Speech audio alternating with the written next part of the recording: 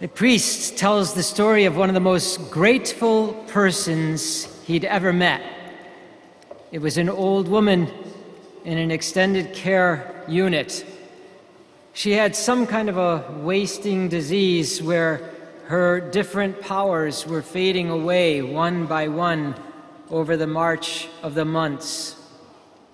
A student happened to meet her on a coincidental visit, and the student kept going back, drawn by the strange force of the woman's joy.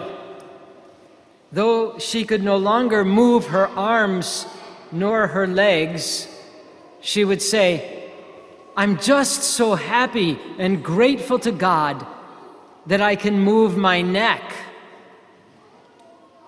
When she could no longer move her neck, she would say, "I'm just so grateful and so thankful that I can hear and see." When the young student finally asked the old woman what would happen if she lost her sense of sound and sight, the gentle lady said, "I'll just be so grateful that you come to visit." The attitude of this saintly woman is the attitude that we all need to have. It is the attitude that the Samaritan leper had in the gospel. It is the attitude that Naaman, the Syrian, had in the first reading. Because in both of these individuals, it's interesting that they were not Israelites. In other words, they were not Jews. Yet, they are the ones who are praised in the readings.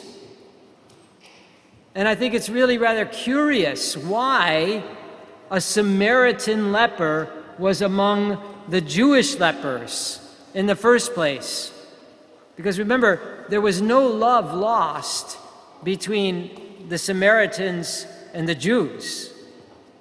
However, the shared pain of the leprosy allowed them to be together, and all the racial barriers were removed so that those 10 would be always together, not alone, together in their misery.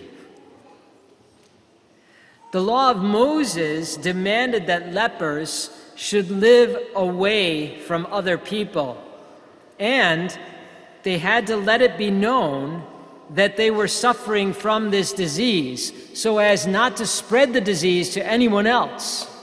And so this explains why they did not come right up to Jesus and his group, but instead, the gospel says that they begged his help by shouting from a distance. Before curing them, our Lord orders them to go to the priests and have their cure certified and to perform the ritual cleansing. The lepers' obedience is a sign of their faith in Jesus' words, and soon after setting out, they're immediately cleansed. And in a similar way, Naaman the Syrian, who was an outcast because he was not an Israelite and because he was a leper, went and performed the cleansing in the Jordan, as told by the prophet Elisha. It's interesting that only these two foreigners, two Gentiles, two heretics, had the attitude of gratitude, like that old woman in the extended care unit. The 9 Jewish lepers went their way under the false impression that healing was their right as God's chosen people.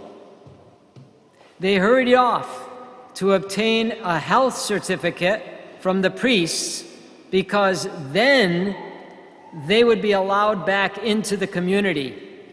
They would no longer be outcasts from society, and they probably would not associate with the Samaritan who was cured of the leprosy along with them. But the thanks and the praise of the Samaritan was a natural response to the free and undeserved mercy of God. He did nothing to earn the kindness of God. He simply asked for it, and it was freely given to him. St. Luke, who is telling us this story, was himself a Gentile. He was a foreigner. And so he may be deliberately telling this incident to show how God blesses foreigners, making even a Samaritan a hero in the story. So the lesson is quite clear, I think, for us. We need to learn to be thankful to God and to others. In general, we are ungrateful to God. Although we receive everything from Him, we often take it for granted without appreciating His gifts. We are often thankful only when we compare ourselves with less fortunate people. In times of need, we pray with desperate intensity. But as time passes, we forget to thank God when we've received what we asked. God gave us His only Son, but we seldom give Him a word of thanks. We are ungrateful to our parents and even consider them a nuisance and too strict, especially when we're teenagers, right? We fail to show gratitude to our forgiving God by forgiving others. We fail to show our gratitude to a loving God by radiating His love, His mercy, and compassion to others.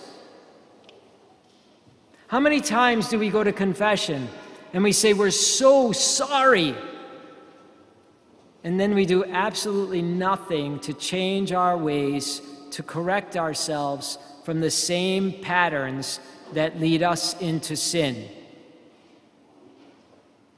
We need to put on an attitude of gratitude in all things. So I suggest you start with the simple, everyday things.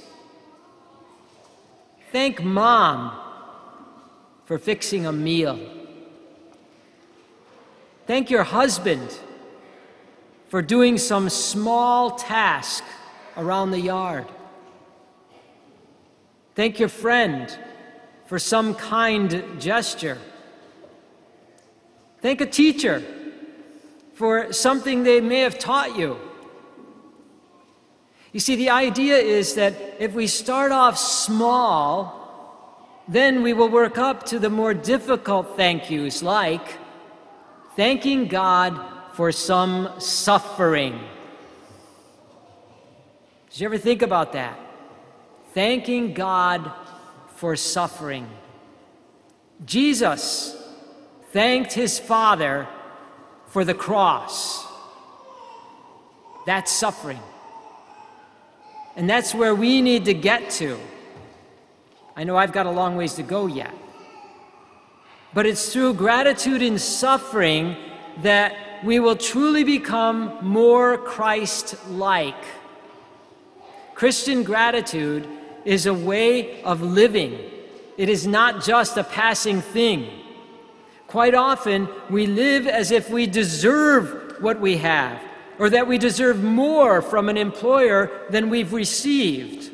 We tend to think that all that we have, we've earned by our hard work.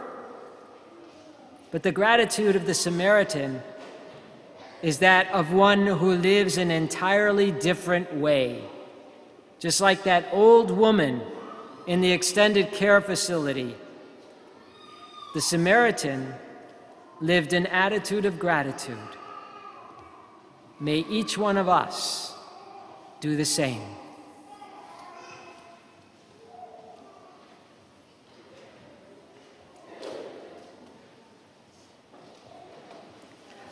Let us stand and profess our faith. I believe